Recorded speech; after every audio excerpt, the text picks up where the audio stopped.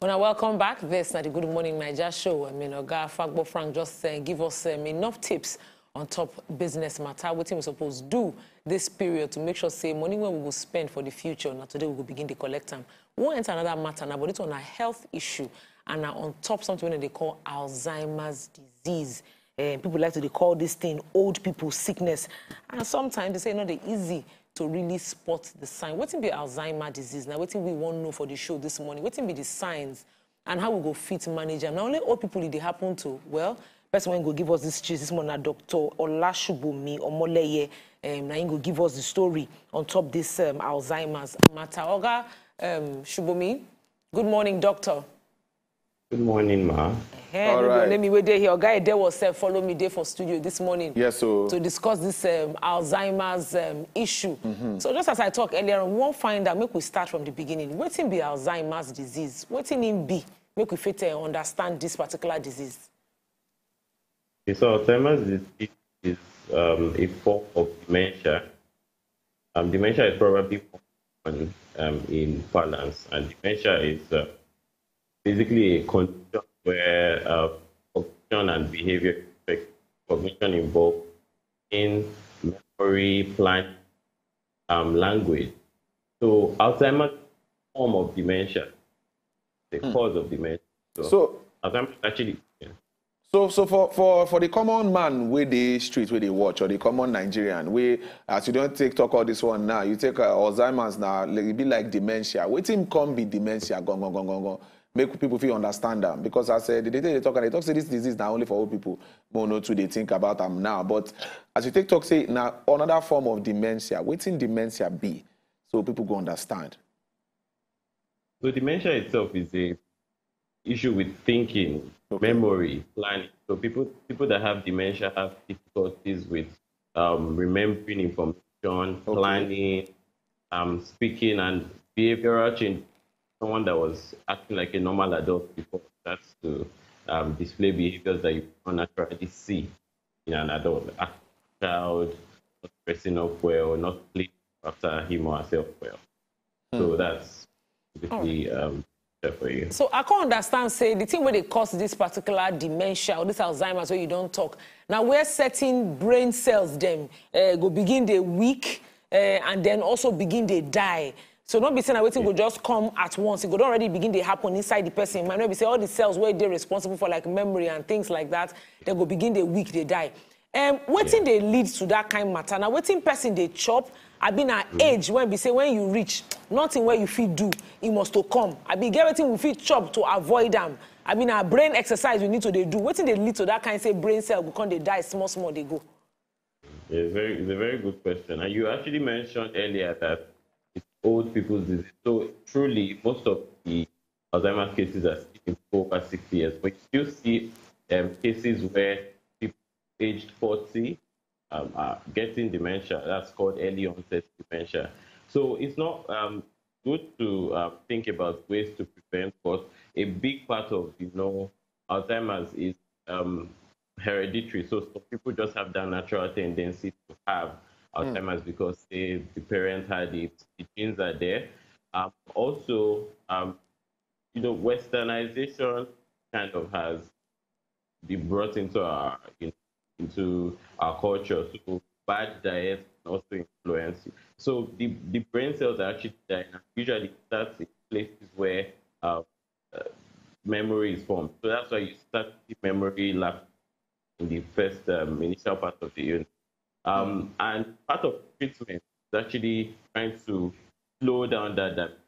So if you can eat healthy things that have antioxidants like vegetables, healthy, fish, any healthy diet basically help slowing the progression. And it has actually been shown that the changes that occur in the brain occur like up to 10 years before you start seeing the manifestation. So definitely healthy lifestyle will delay the onset.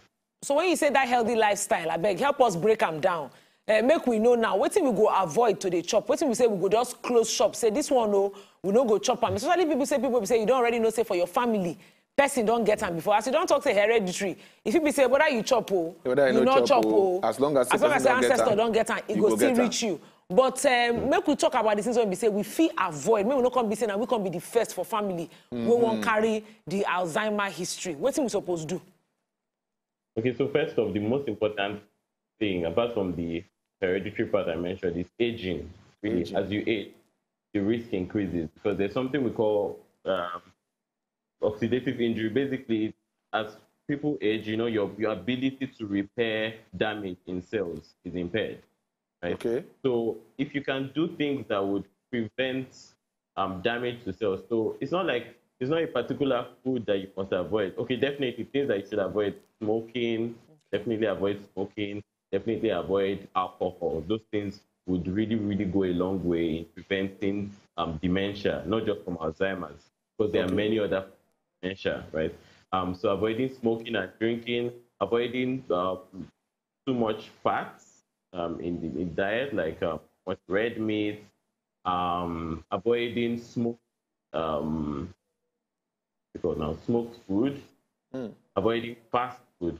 So everything done in moderation. It's not like you can't have them, have those pleasures, but everything in moderation.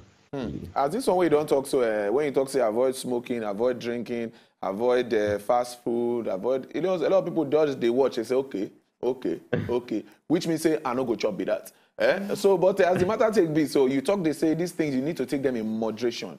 Because some of these things, the people, they abuse them, they take them too much. We take they ask the question, you talk say sometimes if it be hereditary, sometimes now the things where you take, now you go feel affect, could make these things they happen.